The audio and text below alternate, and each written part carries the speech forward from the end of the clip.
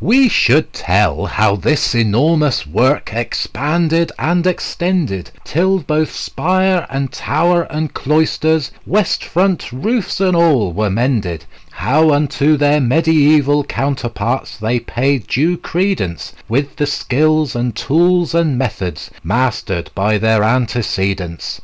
We should tell, a lifetime later, how this scheme of restoration still continues, as we mark 800 years since that foundation, how painstaking work in details has restored the whole to glory, and re-energized this perfect space to tell its sacred story.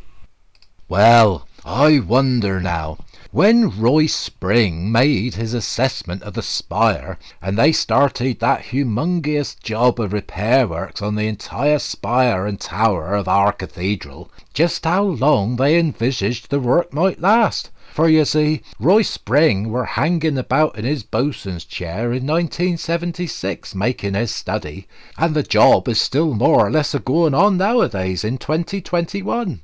Almost the whole building have been assessed, conserved or repaired during these 40 years. Truly a lifetime's work. Starting in course with the most delicate job of all, the fragile eggshell of the spire, and the girt superstructure of the tower, the original lantern section below it, and the main arcading of the church below that, with all the extra bits of ironwork and buttressing added over the centuries, all on it central to the key element.